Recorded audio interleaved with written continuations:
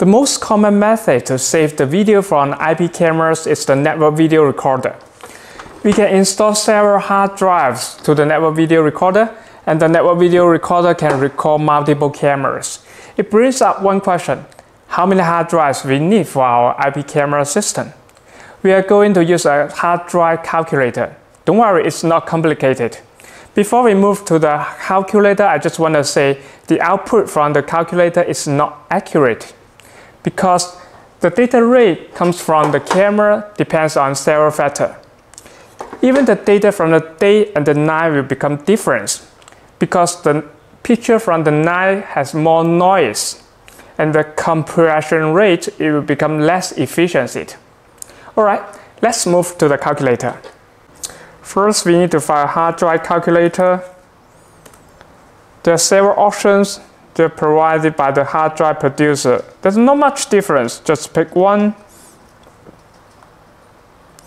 First, we need to choose the number of the cameras. Let's say we have 4 cameras. Then day to store, let's pick 15 days, about 2 weeks. Then the hours per day for recording, let's say we got 24-hour recording. Then the video format, which is related to the compression. We use the H.265. Then resolution, 4 megapixels. Last option is the frame per second. We are going to choose 12. We are not going to use 25 or 30 because we are not making the video, otherwise we are getting a lot of redundancy information. Now hit the calculate. We got 1 TB. With some buffer, it's better to pick the 1.5 TB.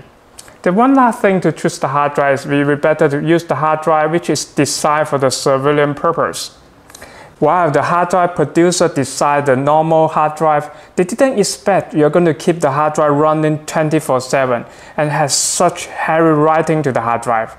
But the surveillance hard drive is meant for this purpose.